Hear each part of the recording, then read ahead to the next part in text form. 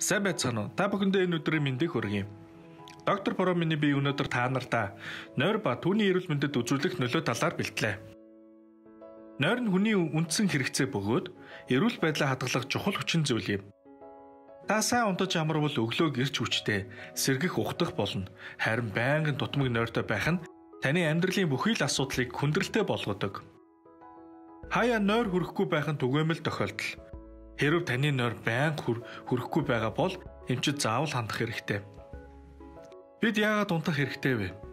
Эрдэмтэд хэдийгээр хүмүүс яагаад унтах хэрэгтэй вэ гэдгийг бүрэн гүйцэд ойлгоогүй ч оюун ухаан болон бие махбодод тухайн өдрийн үйл ажиллагаанаас амарч эргэн сэргэх цаг байх шаардлагатайг сулгаагаар тогтоожээ.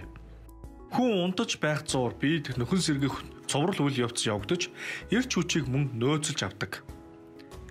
Хүний унтах үйл явцыг ерөнхийдөө РЕМ нойрсолт болон РЕМ бус нойрсолт гэж хоёр ангилж үздэг. РЕМ нойрсолтын үед тархины үйл ажиллагаа идэвхжиж санах ой болон суралцах явцыг тархинд суулгадаг. РЕМ бус нойрсолтын үед зүүдэлдэгч их зүүд РЕМ нойрсолтын үед явагддаг. Хүний унтах мөчлөгийг дараах графикаар дүрслэн тайлбарласан байна. Хүн унтаж нойрсох үйл ажиллагаанд РЕМ бус нойрсолтоор эхэлж РЕМ нойрсолтоор төгсдөг байна. РЕМ бус нойрсолтод 4 үе шаттай явагддаг. 1-р шатанд амархан сэрдэг, хөнгөн унтдаг бол 4-р үе шатанд хамгийн бүх нойрсдог. Ийхүү график дүрслэлсний дагуу РЕМ бус РЕМ нойрсолт хэлбэлцлээр хүний нийт унтах үйл явц явагддаг бөгөөд РЕМ нойрсолтоор төгсөж хүн сэрдэг байна.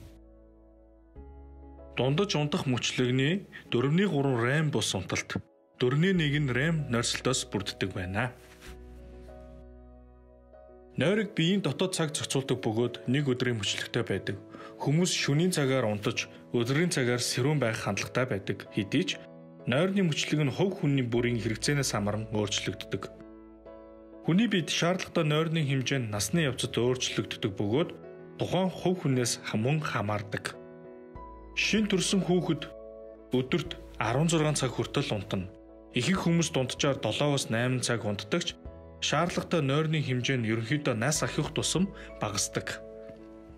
60-аас дээш насны олон хүн өдрийн цагаар дух хийдэгч шөндөө зөвхөн 6 цаг л унтдаг.